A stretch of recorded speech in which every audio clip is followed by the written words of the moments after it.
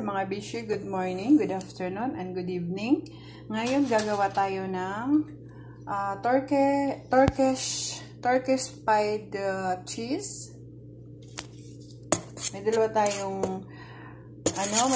tayong flour, all-purpose flour, 2 cups of all-purpose flour, and then 1/2 tablespoon of salt, and 1/2 tablespoon of yeast.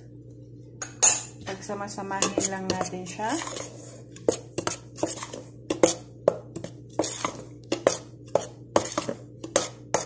And then, meron tayong 1/2 cup of milk, fresh milk. And then, 2 tablespoon of cooking oil.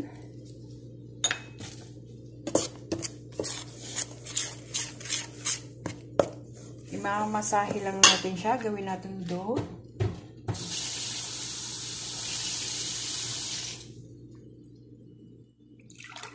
Dagdag tayo ng water.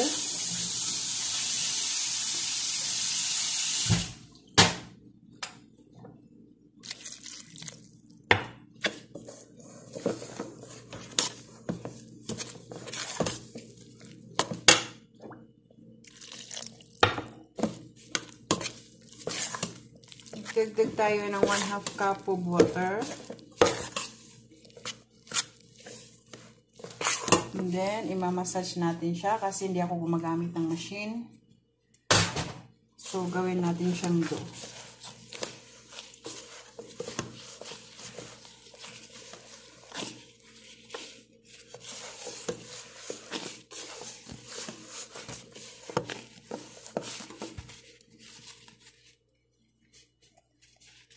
Hirap na, nagbigtutas yung isa kong kamay.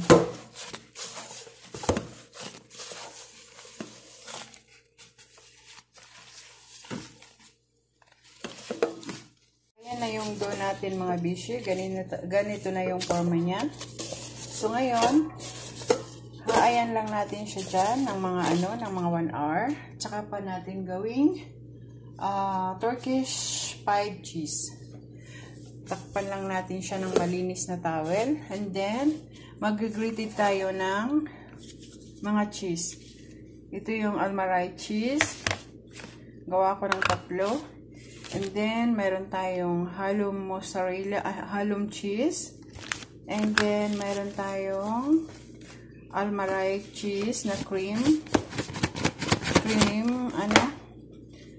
cheese. Ganon. So, ito yung laman niya mga bishi. Ayan siya. Ito yung laman niya. Pagsama-samahin lang natin siya dito mamaya. Ito i-grated natin. So, itong dalawang klaseng cheese.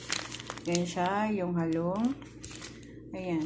So, mamaya pakita ko sa inyo kung paano ko to gawin. So, kailangan may mozzarella sana to. So, wala kaming mozzarella. Ito na lang muna yung gagamitin ko. Ayan. Yan po yung pide natin. Turkish Pide. So, ganyan siya sa umpisa. So, ngayon, maglalagay tayo ng mantika. Ng pagganon. Ayan. Cooking oil.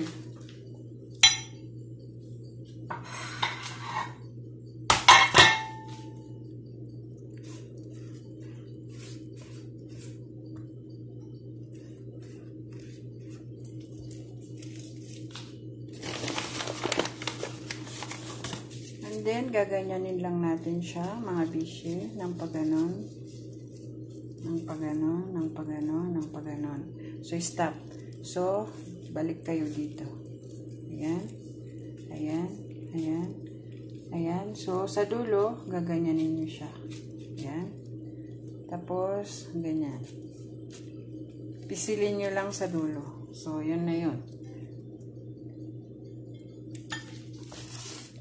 Hanggang dito. So, ganyan muna. Pag-ganarn, pag-ganarn, pag-ganarn. So, stop. Ayan. So, dito na naman. Pag-ganarn ulit.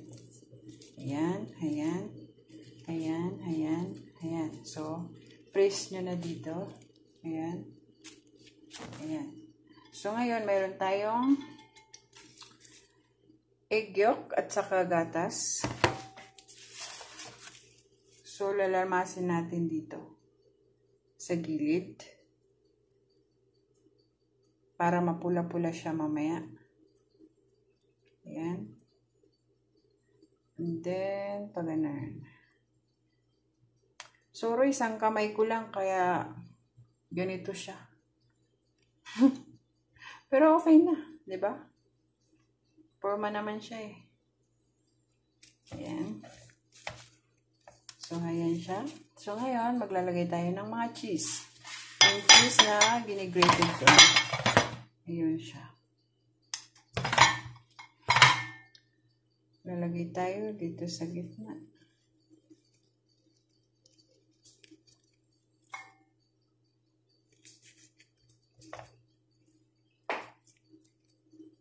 Maganda rin pag may mozzarella. Wala akong mozzarella. Yan lang ginamit ko.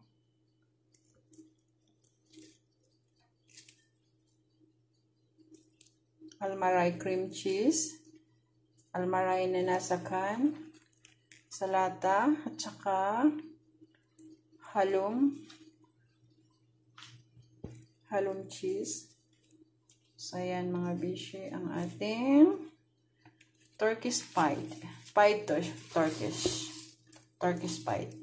So, maglalagay din tayo sa gilid na tawag nito, sesame seeds.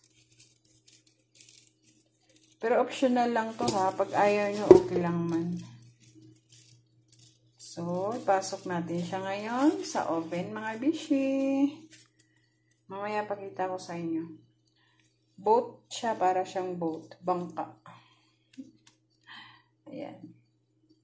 So, ayan na po mga bishi. 20 minutes. So, luto na siya. Ito na mga bishi. Ito yung second batch.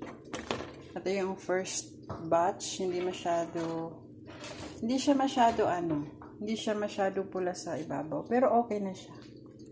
Ayan siya, mga bishi. Ang aking Turkish Pide. Turkish Pide. Pero tawag ko nito bread boat bread. Kasi para siyang bangka, 'di ba? So ilagay na natin siya dito sa ating lalagyan. So yan mga bishi. Ayan, thanks for watching. Meron tayong 8 na nagawa ko sa 2 cups of flour. Ganito siya kalaki. 8, tapos may isa pa doon. Siguro mga 9 lahat. Ayan. Ganda, diba? So, yun mga bishi. Thanks for watching and God bless. Have a nice day.